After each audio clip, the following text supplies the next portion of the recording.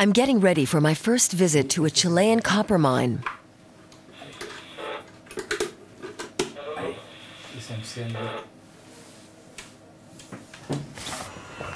I'm feeling a little nervous. Those world-famous images from autumn of the trapped miners in San Jose keep coming to mind. On the way to the Sauca copper mine, we pass a sign telling us how long it's been since the last accident, 229 accident-free days. Is that good or bad? I can't say the sign boosts my confidence. Production manager Victor Arandado is my guide in the mine. The first few meters underground. It's an unusual feeling. I lose my sense of direction almost right away, and I'm already beginning to feel slightly claustrophobic. How must the 33 miners have felt spending 2 months trapped underground? Victor informs the shift foreman that we're coming. We're on our way to the workshops, he says into the walkie-talkie. Suddenly, it's light. This is where the machinery is repaired, Victor explains. I wonder if the workers ever think about the dangers. He says no, they're all used to the situation.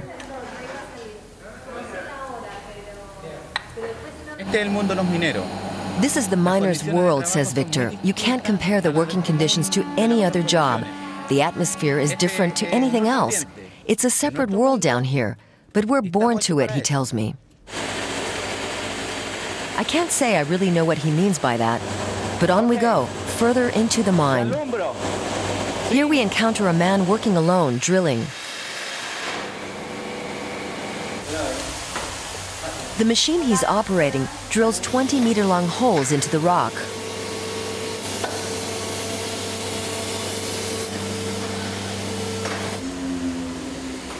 I ask him if he feels safe down here. Of course, with his boss standing next to us, he's careful not to say anything wrong. He says he started working on this machine at the age of 15. To be honest, he says, at the beginning he was a bit anxious, but now he likes his job. This is the stuff it's all about. The rock here contains 4% copper.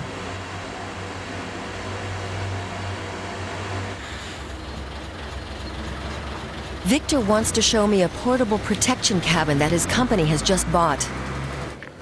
Since the accident in San Jose, Victor says, the National Safety Authority has been carrying out more frequent inspections.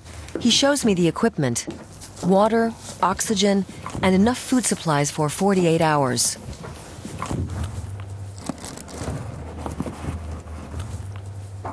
That doesn't seem like much. After all, the San Jose miners were trapped for 69 days. Victor tells me he's confident there's no way a similar kind of accident could happen here, although the causes of that accident are still being investigated. Once above ground again, it seems incredible that there's so much life and activity going on inside the mountain.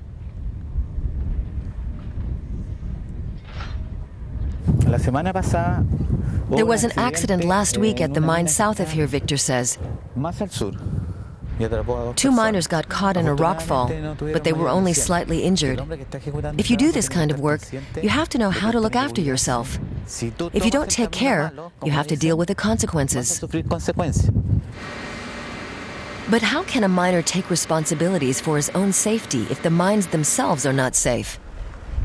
There are many small mining operations in Chile, most of which had never been inspected until the accident at San Jose. So I'm going to have a look at one. I'm visiting Manuel Martinez and his mining experts. Manuel is actually a farmer. He grows avocados and cherries, but he hopes his mountain will soon provide him with a very different source of income.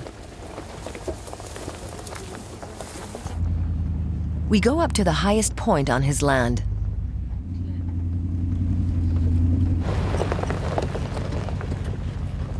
The rock here contains a lot of copper ore, the 2 men tell me.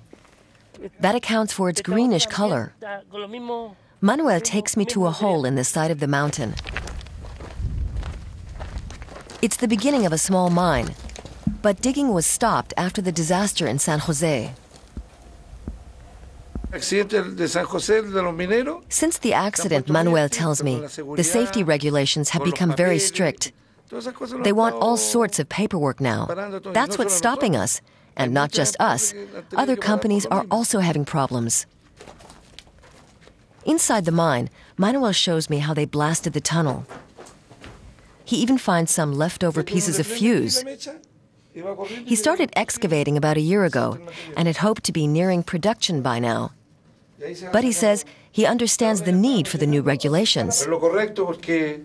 We know it's the right way to go, he says. People will eventually be working here after all, and their lives must be protected. Manuel hopes he'll soon have all the necessary safety reports to allow him to start blasting again. I admire his entrepreneurial spirit, but I'm doubtful whether hand-blasting holes in mountainsides is really the way ahead for a modern mining industry. 2 hours south of Santiago de Chile is El Teniente, the largest underground copper mine in the world. It's owned by the state-run company Codelco. Almost half of Chile's mining industry is owned by the state. At the control center, I meet the miners of the future sitting at their computers. Here, all it takes is the push of a button to do the job that puts miners elsewhere in serious danger. From his workstation, one man controls a vehicle that transports excavated rock out of the mine. I'm keen to see the machine at first hand. Miner Pablo Soto takes me to see it. The deeper we go, the noisier it gets down here. And then we reach the remote-controlled machine. I have a funny feeling that it's somehow alive. Pablo feels the same. The first thing I thought, he tells me, was that this was some kind of monster. In a way, I still feel like that. I don't trust it, he says. And that's exactly what I tell every new worker here, that they should bear in mind that it's a monster.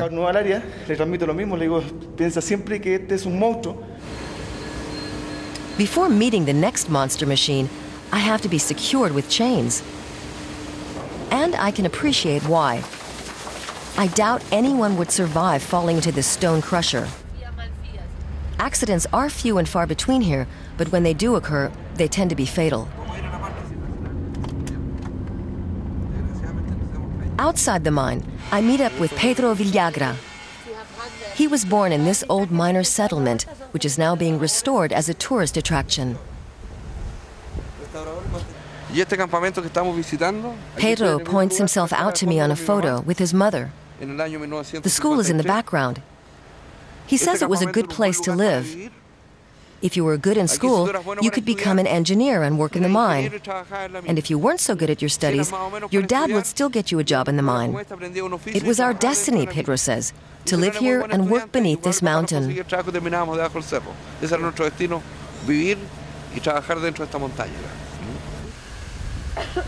Those days are now a thing of the past. But Chile still relies on its rich mineral resources for its economic success. The miracle of San Jose has renewed the country's pride in its miners. And despite some difficult conditions, no miner I spoke to said he'd like to change his profession.